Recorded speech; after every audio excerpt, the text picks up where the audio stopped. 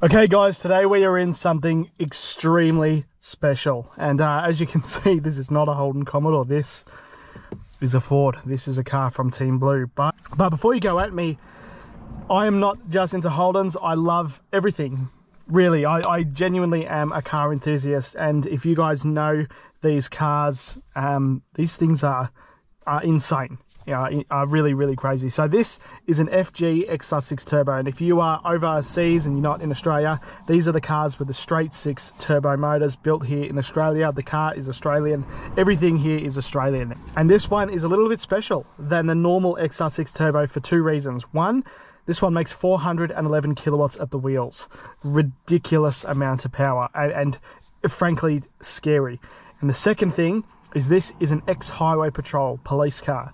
So it's actually a pretty rare car. Now, I want to show you guys what this car is capable of. First of all, this is not my car, so I don't want to hurt it, but I am not a good enough driver to handle one of these at its limit, and that is the truth. So we're not going to be going nuts, because the last thing I want to do is hurt myself, hurt the car, or at absolute worst, hurt somebody else. So, but you know, it doesn't matter, because you can still enjoy this car without that, which I'll show you without being stupid. So what we're going to do is start it, and later on in the video I'll give you a walk around. But on the outside it does look pretty standard, and it actually, I love that about it. It's stock height, it looks dead stock. It is quite loud, but wait till you hear the noises this thing makes. So, but enough talking though, let's start it. So there you go, there's a little hint of police.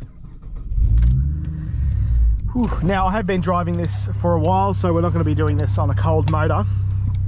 And I hope you guys are ready, because this thing...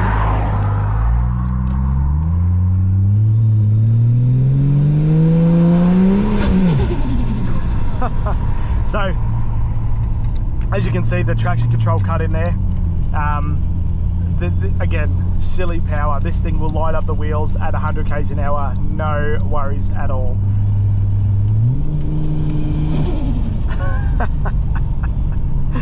What I'm talking about when I said that you don't have to push this car to its limits to enjoy it, every time I've been driving this thing, so we're on a pretty quiet road, so I keep finding myself slowing down to 60, and then it's just that noise is absolutely addicting. I can't stop doing it, and and this is what I mean, guys. You know, forget Ford versus Holden. It doesn't matter anymore. All of that is just marketing. These cars are phenomenal. They are so fun to drive. They are fast. The motors are really, really strong. You know, this car has everything that you would do to an XR6 turbo motor. So, you know, it's got oil pump gears, and I can't remember off the top of my head, but it's just all of the stuff that you would do to any XR6 turbo. But again, I'm not it's just so fun to drive this thing.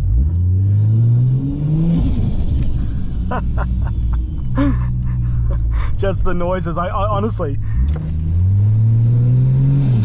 so obviously we're only in a 50 zone, but you can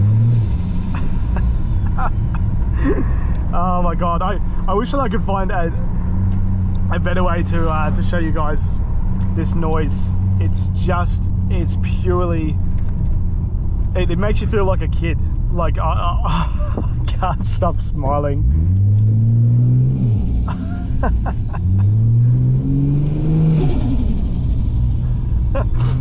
Oh my god, it's so addicting, and I absolutely understand the appeal of this car, and I love it. I really love driving this thing. And are these cars perfect? No. One thing I'm not a big fan of is, I'm not a fan of the seat. You kind of sit in a weird spot. Oh, hang on a second.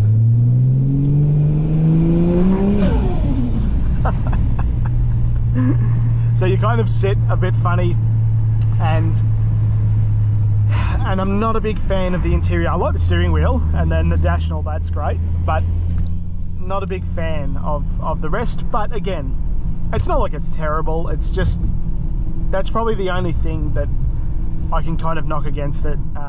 However, that is quickly forgiven. I think the outside of the I think the exterior styling is fantastic. I think it's a really, really good looking car. They've aged phenomenally well, and they drive great. And obviously, the fuel economy is terrible in this car, mostly because of the big dumb piece of meat driving it, but also because this one's pushing so much power. I actually used to have a mate with a BA XR, just a normal ute, just an NA ute, and that thing was a great car, but God, it used a lot of fuel. And I think that's, even if this was an NA one, that you'd be experiencing the same thing with this. But again, does that really matter? Well, when you're not going to be daily driving a car with this much power, because you're just going to end up hurting yourself or binning it or whatever. But I don't understand why these cars were never sold overseas, and it's got to be one of the best things that this company has ever built. These cars, they drive great, they're reliable as anything, and they fly. They absolutely fly, these cars. And even in stock form, we don't have to be pushing 400 kilowatts at the wheels. I guess it is a little bit annoying that the traction control is cutting in, but again, that's stopping it from the wheels spinning. And I have been in this car with the owner driving it, and it's mental. But again, the fact is, I'm just not a good enough driver to push this car to its limits and know that I'm not going to be hurting somebody else. As you can, my palms are already sweating. I'm white knuckled holding the steering wheel. Like it's a scary car. It really is. And one of the times that I've driven this, when I picked it up, actually, it was driving home in the rain, and that was absolutely terrifying.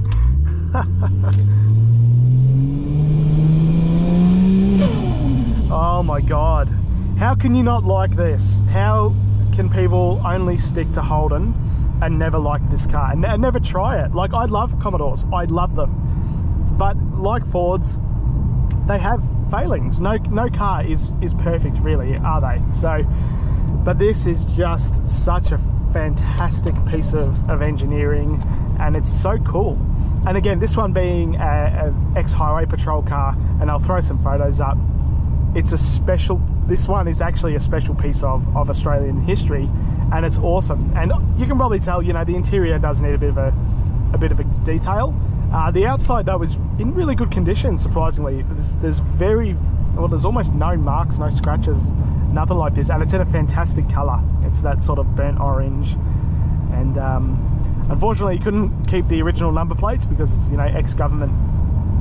But the owner has put on these other number plates that are really, really similar to, as close as you can get, really, replacing the ones with eyes. But there is nothing really, all the police gear has been pulled out of this, so there's nothing really to show you there. And same on the outside, there's really nothing.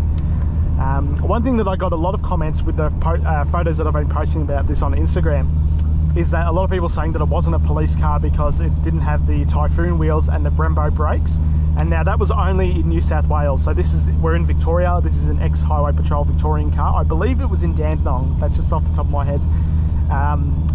And it's actually, I did read a comment actually saying that it was featured on the TV show Highway Patrol, and apparently Mitch McCann, I think it is, was driving this car in one of the shows, but I couldn't find that, unfortunately, so that could be totally wrong, or I just haven't been able to find it. But again, really, really cool car. It's just so fun. It's just such a cool piece of kit. So soon I'll park up and I'll show you guys the outside, but if you live in Australia, you've seen it a million times. It's a stock XR6 turbo from the outside, but it's just, yeah, it's super, super cool. Before I go, one more dose. As you can see, here is the outside of the FG XR6 Turbo. Like I said before, it's a reasonably stock car. It doesn't really look like anything special, but as you can see in the photos that I mentioned before, I do love this badging here. But as you can see in the photos that I mentioned before, it XR6 Turbo, and there was really not much hinting at the kilowatts that this thing has. I mean, big exhaust tip there, and as I said before, the number plates, it used to be 121. But yeah, it's in really good nick, and I really love the colour.